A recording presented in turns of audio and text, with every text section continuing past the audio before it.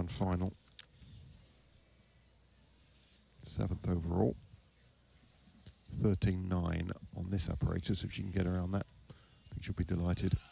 You see the number of the vault, 332, allowing the judges to have an idea of what she's going to be attempting. Sukahara with a full twist. Nice landing too. So yeah, a few tenths more than the family of Yurchenko vaults. The gymnast choosing to go that way now. Quarter turn onto the horse, driving the heels over. Full twist in the second somersault. Very high knee stride. How much work do they put in sprinting, the vaulters? Well, it's something that everybody has to learn. Starting from a young age, 8 years old, they'll be running along the floor area, learning how to move their hands correctly, their legs. Very difficult to generate maximum speed of over 25 meters. The faster you can run, 13.4. the greater the potential. Indeed. So a little bit below that expectation I was talking about.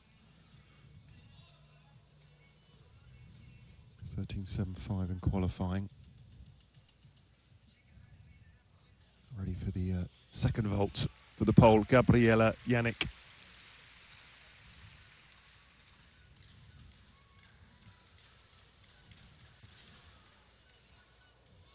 Handspring tuck front somersault with a full turn. A look of surprise, or is it pain?